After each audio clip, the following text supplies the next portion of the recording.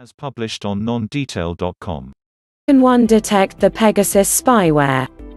Researchers at Amnesty International have developed a tool to see whether your phone is targeted by spyware.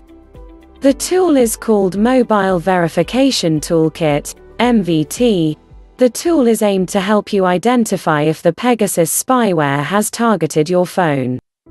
It works with both Android and iOS devices. This tool tells you if NSO's Pegasus spyware targeted your phone. Researchers at Amnesty, whose work was reviewed by the Citizen Lab at the University of Toronto, found that NSO can deliver Pegasus by sending a victim a link which, when opened, infects the phone, or silently and without any interaction at all through a zero-click exploit, which takes advantage of vulnerabilities in the iPhone software. Citizen Lab researcher Bill Marczak said in a tweet that NSO's zero clicks worked on iOS 14.6, which until today was the most up-to-date version. Amnesty's researchers showed their work by publishing meticulously detailed technical notes and a toolkit that they said may help others identify if their phones have been targeted by Pegasus. The Mobile Verification Toolkit, or MVT, works on both iPhones and Android devices, but slightly differently. Amnesty said that more forensic traces were found on iPhones than Android devices, which makes it easier to detect on iPhones.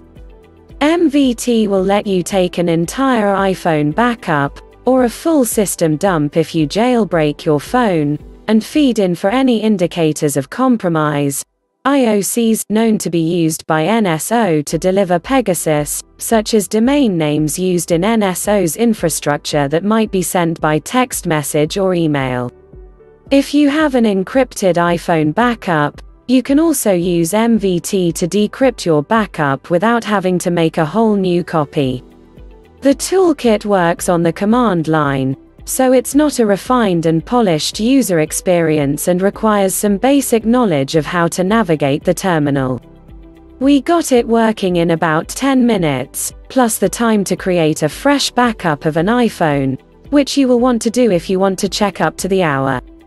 To get the toolkit ready to scan your phone for signs of Pegasus, you'll need to feed in Amnesty's IOCs, which it has on its GitHub page.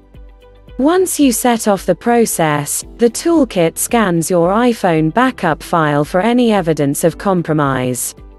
The process took about a minute or two to run and spit out several files in a folder with the results of the scan. If the toolkit finds a possible compromise, it will say so in the outputted files. In our case, we got one detection, which turned out to be a false positive and has been removed from the IOCs after we checked with the Amnesty researchers.